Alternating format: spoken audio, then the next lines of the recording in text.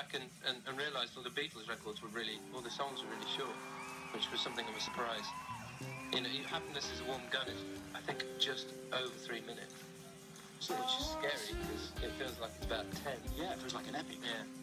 Why Hail to the Thief? I need to ask it because I know there's a book about Bush and the way that he stole the election and Michael Moore's. There's many books, yes. And you could also be about the internet, I guess. Yeah. And there's also a thing that you talk about people possessing other people's souls to control them. Yeah. So all of those things, or yeah, I mean, I like this. I like the last one because this is an idea that Dante had. That's my literary reference for the week. good. Thank you. That certain people they do things that are so bad.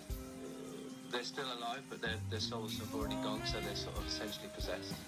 I think, I don't know about you, but I've actually met people like that. You meet them in this business. Yes.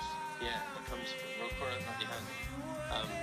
So that's, at the moment, How to Think is about that for me.